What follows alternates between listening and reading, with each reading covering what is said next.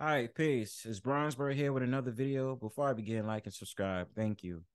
So, in recent events, we've been going over a lot of topics I've been seeing around on YouTube, the world at large, the media, in which there's a lot of investigations to why a lot of these athletes is passing out, going into cardiac arrest, even to the extreme dying while on the field, before a game starts or, the first half of a game.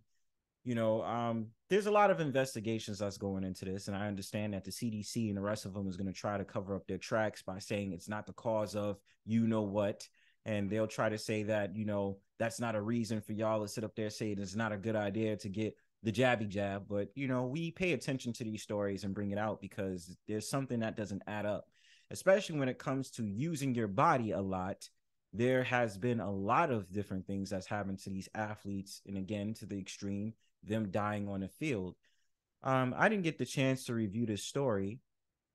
This athlete by the name of Damar Hamlin was actually found going into cardiac arrest January 2nd at a Buffalo Bills football game and was automatically into intensive care right after the incident. And so it reminded me of a lot of past trauma events where I actually seen on videos a lot of these athletes passing out, a lot of these people suffering from cardiac arrest, having seizures on the field. Such as so, I see a lot of football players in Europe that actually suffered from this condition. There was a professional swimmer that passed out in the middle of a professional swimming game, pretty much, and passed. And likely she could have drowned if it was nobody there to automatically save her. So it's a lot of things I went into this, but just to review the story, I just wanted to give into my thought process into this. So Pete.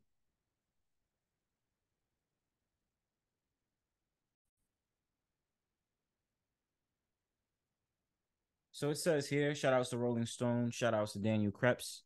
NFL player Damar Hamlin released from hospital 1 week after scary on-field collapse. I'm thankful for every single person that prayed for me and reached out.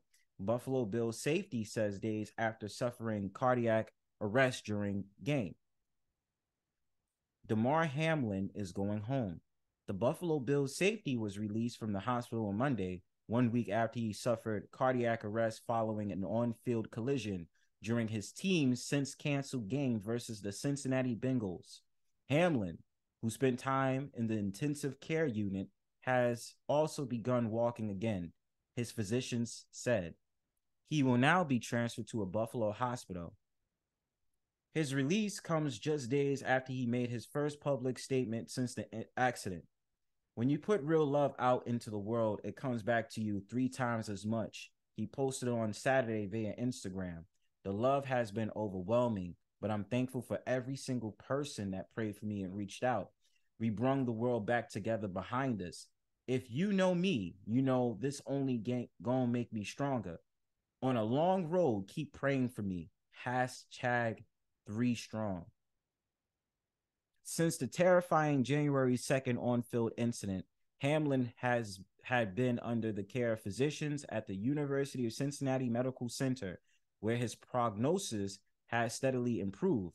On Thursday, the team announced that he had shown remarkable improvement over the past 24 hours and that he was neurologically intact. After initially communicating via a writing board, his first question was reportedly if the Bills won the game. The team announced Friday that Damar's breathing tube was removed overnight. He continues to progress remarkably in his recovery.